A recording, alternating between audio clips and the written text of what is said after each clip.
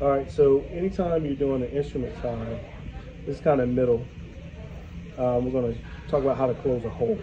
So an instrument tie, you just go over twice, tie it down. That's a simple tie.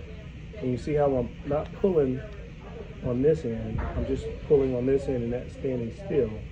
That's how you do it, because if you do it any other way, you'll end up with too much suture.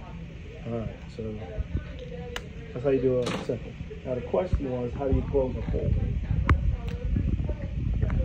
Start by saying I hate when students mark on their clothes, but I'm gonna do that for this, okay? So if you're closing a trocar site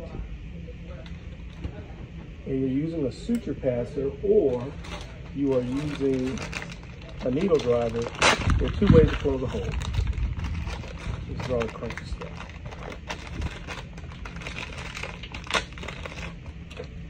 First one is a figure of 8. So a figure of 8, you would pick up the hole, you go on one side and come out on the other.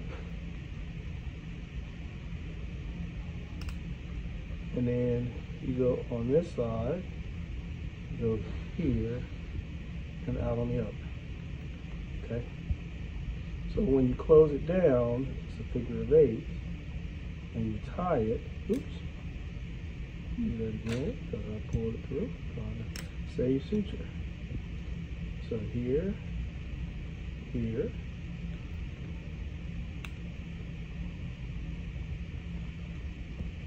here, here. So if you're using a suture passer laparoscopically, or you're just doing it, you wouldn't use this big of a size hole with this stitch. But then when you do it, close it down, close the hole, okay? So that's one way. So the other way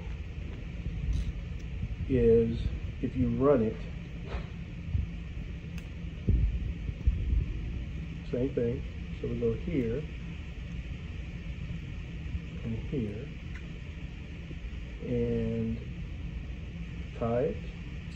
Keep flipping it through. Maybe I should have used Prolene. Oh yeah, this is PDS actually. That's why it's. So we'll put a stitch here in the beginning. Tie knot, 1, 2. We'll tie a loose knot. So you should tie that 4 times at least so it holds, but because we're going to undo it, we'll just tie it once. Okay? So then what you can do is put a stitch on this side. Yes, ma'am. Put a stitch on this side. What's up? I was just going to tell you that that was going to he's a little bit, so he's like, yeah, save me. That's fine. So do it this way. And get this next one. You advance it about a centimeter, maybe an inch, depending on how the hole is.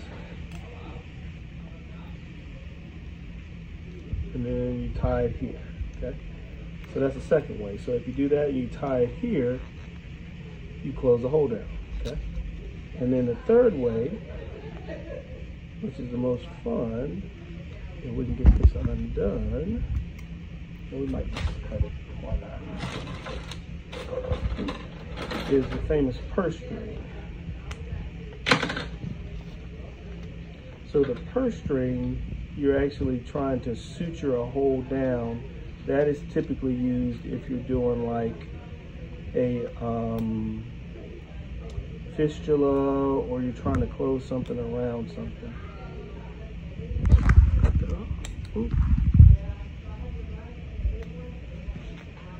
Okay. So with a purse string, you keep letting out, let it go. All right, girl, you ready? What you mean you guess? You about to roll in, huh? Say I'm ready. Okay, much better.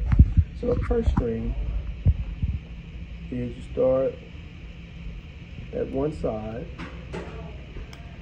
and instead of doing a figure of 8, you actually sew around the hole. You have to sometimes sew backhanded.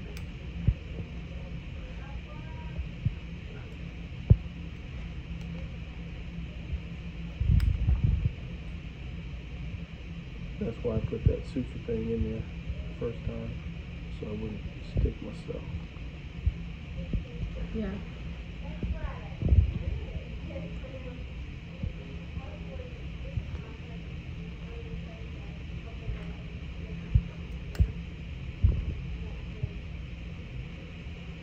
And the reason it calls a purse string is because old school purse.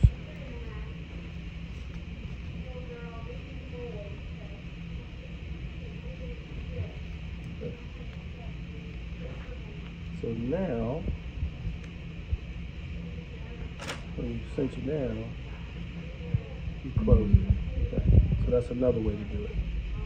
And that's pretty much how you close a hole, surgery style.